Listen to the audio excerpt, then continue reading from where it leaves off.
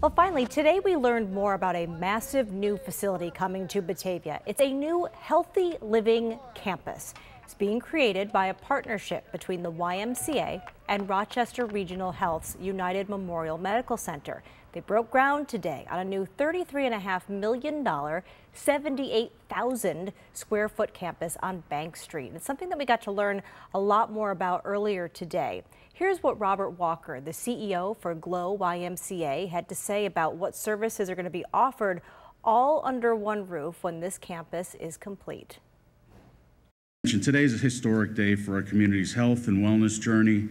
Through the collaboration between our many volunteers and staff, this new state-of-the-art facility will integrate healthier living through a holistic approach. We'll both be stronger for it. We are on the path to improve access to services and programs in the city of Batavia and surrounding areas of Genesee County. Plans for the new facility include a new indoor pool, group exercise studios, a wellness center with the latest exercise equipment, indoor walking and running track, a teaching kitchen, and, adventure room play area for children. Our partnership with United Memorial Medical Center will provide primary care, behavioral health, prevention, outreach, and educational services all in the same facility under one roof, and they'll be integrated. Not that the hospital is a portion and the Y is a portion. It's important that we collaborate everything we do under that roof, and we've talked at length about that. New York Secretary of State Robert Rodriguez was also in Batavia for today's groundbreaking, and he spoke at length about just how important a project like this is for that city, that region, and how it can be a model for other cities across the state and even nationwide. We're sharing a portion of his comments to hear more on that perspective tonight.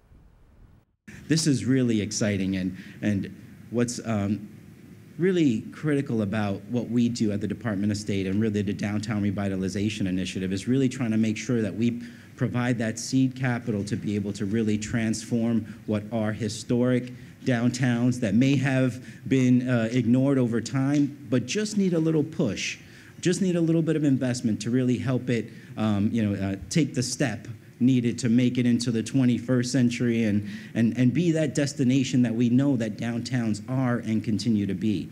And with this really is what we expect to be a central focal point of the downtown revitalization of Batavia. Now, this is an innovation that we began 6 years ago. So this is the second round of our downtown revitalization initiative. And this is where we're at that point. Years of planning, years of work, years of collaboration, and the $10 million that we grant doesn't get you all the way there, so you have to have a lot of partners in your community, a lot of stakeholders who are investing in the community to really make this work. So here we are today to celebrate 60,000 square feet, YMCA, and a complementary medical building. And what you planned has and will be a model for other downtowns. I've already visited downtowns that say we want something similar with a medical center and a YMCA, and something exactly like you will be building first.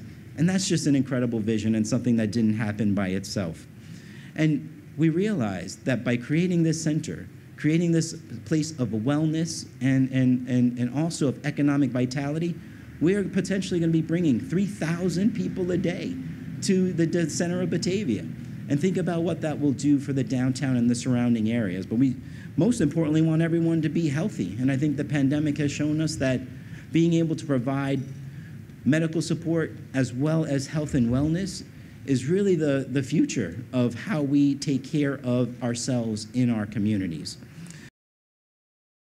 This new Healthy Living campus is scheduled to open there on Bank Street in Batavia in late 2023.